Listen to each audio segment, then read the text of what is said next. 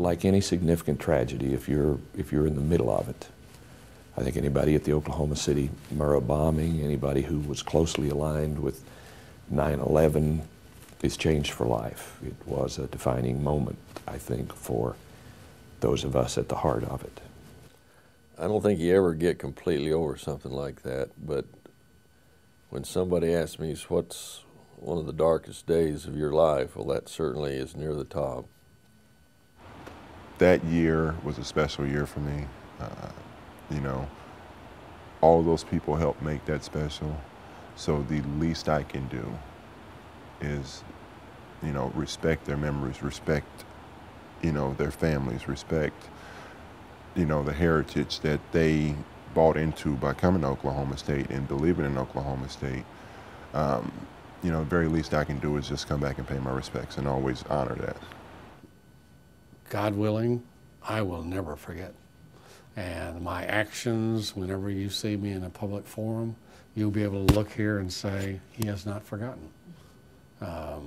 Because they were just wonderful people, just wonderful people. And it's just, I hope it never happens to you.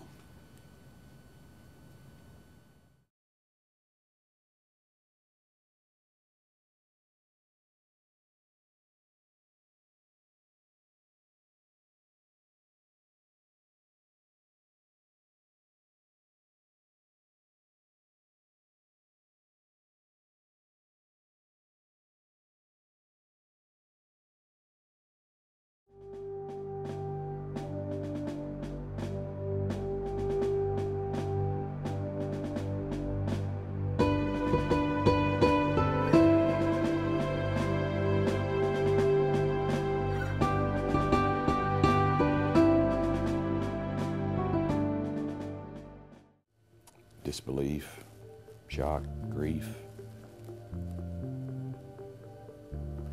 It was a difficult first several days.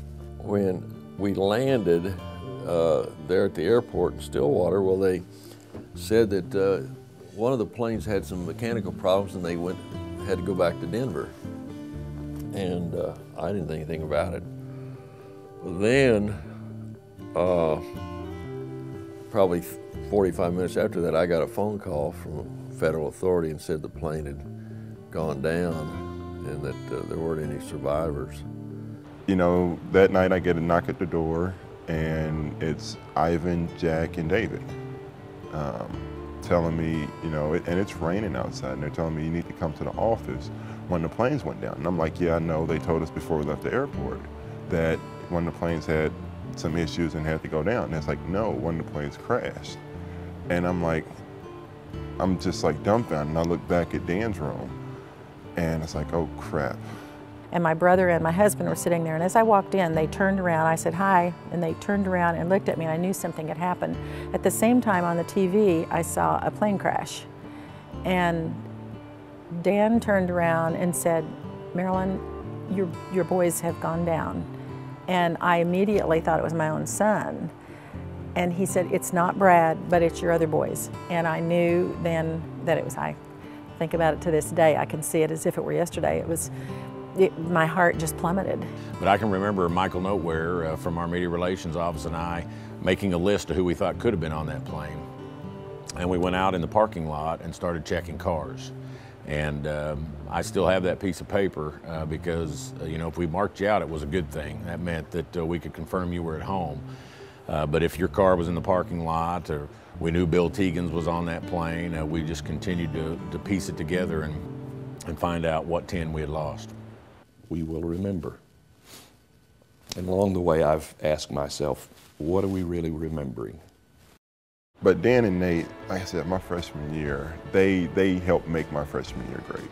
You know, all the success we had on the court wouldn't have been worth anything if, you know, going over to Bennett just was so much fun. You know, Christmas break, you know, campus pretty much shut down.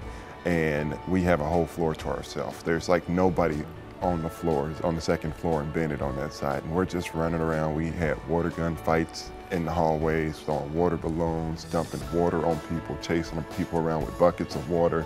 You know, basketball players were on the floor. I mean, that year was, my freshman year was probably one of the best years of my life. I mean, it was just everything that could have felt right did. You know, just everything on and off the court was great. I was at Eskimo Joe's with Bill Tegans after a game that the Cowboys won, so we're all in a good mood, and our producer engineer Joe Riddle was there, and this beautiful blonde student came up to Bill Tegans and said, Mr. Tegans, can I have your autograph? And Bill, you know, the way he was, I mean, he was always making fun of himself, but he kind of looked at us with that deadpan look like, look at me, I'm somebody. And she grabs a napkin and he starts to sign it, and she goes, this is great, because my grandmother just loves you. And we just started rolling, and we never let him forget it. So I definitely tell that story more than just once a year. Once you experience a tragedy like this, you react to the circumstance that is at hand. You know, the more comfortable we got on the court, I think the more comfortable we were with ourselves and what was going on. So definitely being able to get out there and, you know, vent for 40 minutes, you know. It was just like, those 40 minutes on the court were probably the most normal minutes in the course of a week or the course of a day, or, you know, whatever it was. Those 40 minutes on the court were probably the most normal, because you were doing what you normally did. I think if we really concentrate on basketball and make these guys understand that these guys would want you to do your very best and go out and continue to win ball games. And I tried to make the players understand that this could be a little bit of a healing process. If we go out there and really continue to give everything we have, it's a tribute to these guys, because this is what they'd want us to do.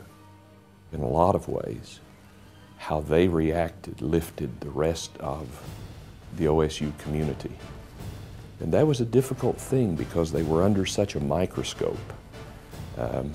It would have been very easy to just fold the tent and go home. But they persevered, and I think honored the fallen guys with their courage. I was really proud of them. I mean, after this situation that happened, you know, we played the games hard. You know, we made it to the tournament. We didn't. You could tell that the plane crash really affected the tournament, but they still had the courage and the strength to go out there and play that game. And even though they lost in defeat, they never gave up. So basketball was really a big key after that accident. It aged him. It pained him. It hurt him. I don't know how Coach Sutton did it, because he had the entire OSU family on his shoulders. You know, I kind of mentioned that I feel like he was our John Wayne through that time. You know, I mean, he had to be strong. He had to be the rock. But I think it took its toll on Coach Sutton. I mean, can you imagine having to call 10 families and say, you know, your son's not coming back, or your husband's not coming back, or your father's not coming back? I can't imagine having to do that. And he called all 10 of those families, and I think it's something that still affects him to this day. You know, the strength that he had, the reserve that he had, I don't know, Coach Sutton was a comfort to know that, you know, we knew he cared about us, we knew he cared about those guys, and just to, you know, have him steady and, you know, never really wavering through any of it was just unbelievable. Oh gosh, you know, I can't speak for Coach. I know what I saw. I just saw inner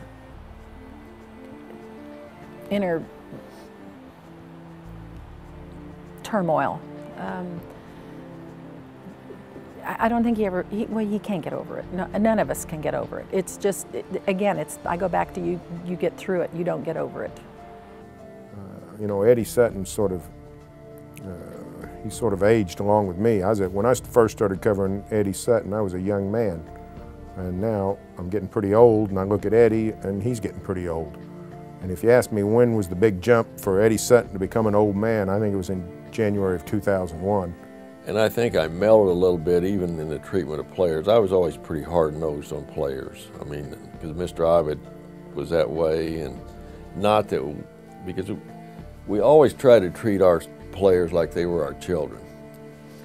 And if you're a good parent, that doesn't mean that you don't get on them once in a while and you try to give them a set of values that will allow them to be successful when they leave your program. But in some ways, maybe I displayed more affection to some of those players after that. I probably didn't yell quite as much at players as I did at one time. I know some of my older players would come back when they were those last few years when I was coaching, and gosh, coach, you mellowed. You're not nearly as tough as you used to be. A cowboy never touches the ground with his hat unless he's been bucked off his mount or unless he is deeply grieved. It's a wonderful memorial, and when you look up there and see all those guys, it's I always have a smile because it'll make me remember something that was really we did that was a lot of fun. You gotta stop. You have to, because to me it seems like there's always someone saying something to you, like regardless of which 10 it is. Like one is always, you might pass by one and they say something to you, and you just have to stop and just just listen to what they have to say, or just have a moment of silence, because like them 10 guys put their life on the line for us. But time goes on, and I see that in the recruiting process. We'll go by the memorial and people will say, now what is this? And I think, oh, did you not know what happened? I mean, in my heart's still there. I see it every day as I walk into my office. And every day I look at them and say hi to them, and it's there. We don't have a movie like We Are Marshall that keeps everybody attuned to what happened in that particular instance. So I just want them to remember and never forget that tragedy can happen very quickly, and when you least expect it, it's when it kicks you in the teeth. And the thing that stands out to me is either deliberately or by happenstance, every team, probably still to this day, when they go into that arena, they look at that memorial, whether by choice or by curiosity. And nobody's giggling, nobody's smiling, not a word is said. It just kind of lets those guys, realize what matters for just a few more minutes before heading out to the court. Around this time every year, I try and make it back for the game closest to the memorial, and I'll go out there and just sit and look at, all those pictures and read everything, and just think for a second. Wonder what if, it'd be. I wonder how my life would be different if, Dan and Nate were still here, or if Pat was still here, or, how everything would have played out. So, but then, then I think, well, everything happens for a reason. Out of it all, I think we are stronger people, and we're made a stronger university that cares more about each other. You've learned something from each one of them guys that's on that plane. Whether if you have met them or not, you've learned something based on what they done in their life and their career. Changed me. I'll tell you how it changed me. It made me more aware of how precious life is and how quickly you can be here today and gone tomorrow. I don't think there's any question that just changed me profoundly, just absolutely profoundly, because you can be sort of wrapped up in your work and what you're doing, You think it's terribly important, and then you realize that life is a very fragile thing, and if there's anything that you wanted to do, you better do it, because you may not have the opportunity in the future. Definitely, I don't like flying. I have a serious fear of flying, even though I still have to get on planes from time to time. I'm a nervous wreck on airplanes. I can't do it. I'd rather drive. I don't take much for granted. You know, I prioritize the things that are really important. You know, some things you can do without. Some things you don't need, you know, but ultimately at the end of the day, I want to be happy. I want to make sure my family's taken care of, and I want to know that every day I show my kids especially that I love them.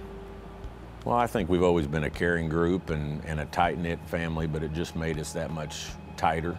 You know, I think it's made us all cherish every day a little bit more, but I can tell you there's not a day that goes by that I don't think about Pat Noyes and what he meant to this program, or the enthusiasm of Bill Tegans. You know, my last conversation with Bill Tegans, he pointed at his chair and he said, "Larry, don't ever let me mess this up." He said, because this is absolutely my favorite thing to do is call Cowboy games, and don't ever let me mess it up. So I've always, you know, taken a little solace in the fact that I think he died doing what he loved. This guy sits on my desk in my library at home, and every day I rub his back to remember. We're remembering those 10 guys. We're remembering what we did to respond to the incident, but I think more than that, we're remembering what it means to be family, and what it takes to dig deeply and call out the best emotions in humankind.